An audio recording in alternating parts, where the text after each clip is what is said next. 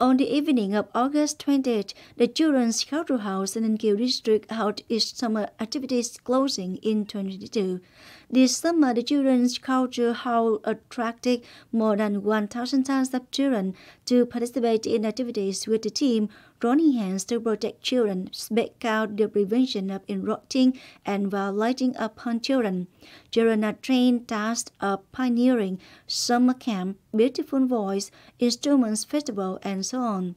The Children's Cultural House took part in the 7th National Children's Festival that achieved the best title for team.